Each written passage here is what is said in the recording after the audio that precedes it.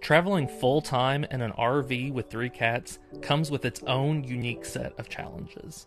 For us, the biggest one was, where do we put the cat's litter box?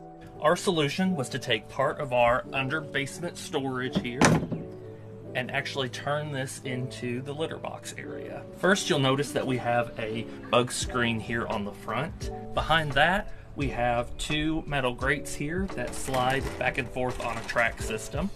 And both of those things together help to create a safe space that we can actually leave this open when we're here and it's a nice day, and the cats can come and sit out here and have a little catio area.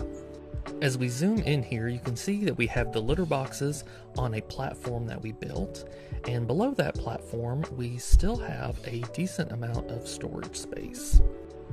And then as we zoom into the left here, you can see the tunnel that the cats use to get into the litter box area from the main living space. And this is the view from the inside. We had a central vac system that we removed and used that opening to create the hole for the cats to get into the litter box area.